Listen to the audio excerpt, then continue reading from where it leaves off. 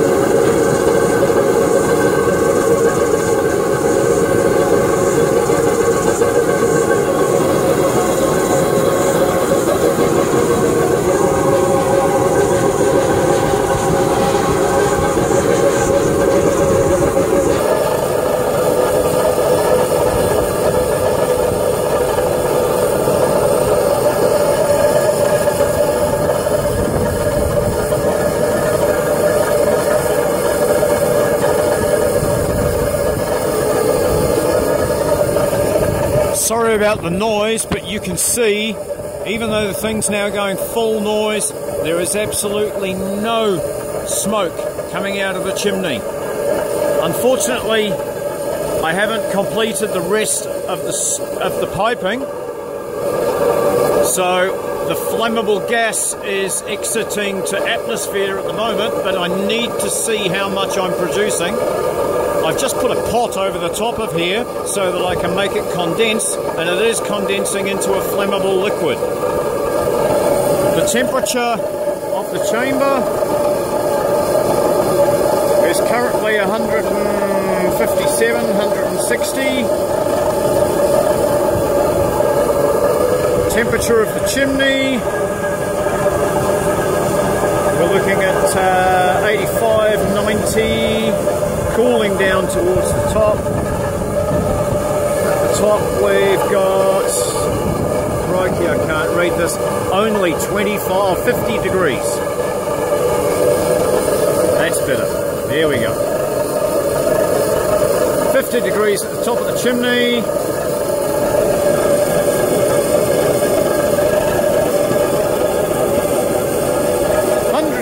In the vaporization chamber, lots of vapor being produced. The combustion temperature is currently 365, 360. Back of the chamber we're looking at about the same, 370.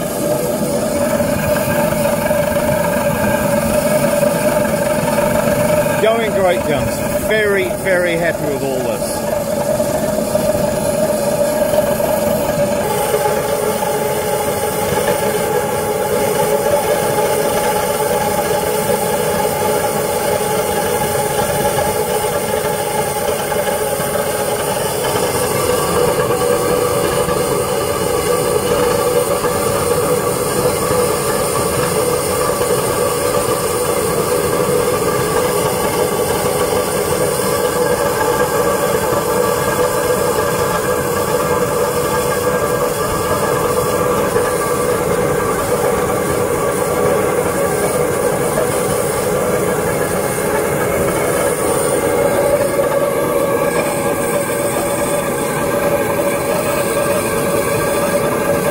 This piece of piping will be attached to the condenser, and this will allow me to separate the Devil's Brew, which is the first few minutes worth of production before we reach temperature.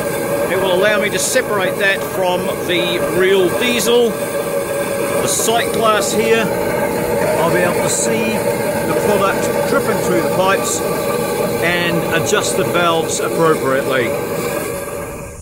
So there we go, machine's cooled down now. I've taken the lid off so we can have a look inside. Can we do it with this camera? Can we see? Yes, we can see. There you go, all the plastic's gone. That was absolutely full, it's now empty. There's still a puddle of residue in the bottom. I stopped the burn early, so we'd get some more out of that if we were to keep on going. You'll see round here that I've got a double labyrinth seal added on here now from 2 steel bands. That's going to provide an airtight seal when I get the fiberglass rope tucked into the bottom of it. It's the same fiberglass rope that goes around the door of the wood fireplaces for making them gas tight, and the whole lid will have a clamping mechanism to pull it down tight. You can see at the moment that I've got bleed out around here. I've had lots of leaks all the way round. And that's something I'm going to be attending to when I put the insulation on the drum. We need the insulation to keep the heat in because I'm only getting this up to 150, 160 degrees. I've got to achieve 350 degrees. So we've got to get some more heat into this thing, but that's going to be the subject of the next video. If this video was any good to you, hit the like button. If you'd like to see more of it, subscribe to the channel, and then next week, week after, down the track, all the other interesting stuff that I get into, you'll be able to keep an eye on. And keep an eye on me too. Somebody needs to do that, and I'm here all alone. The trouble I get into when I'm here by myself. Oh well, okay. That's it from Tiny House Off-Grid Resources. Thank you very much. Don't forget, hit the subscribe button down the bottom. See ya!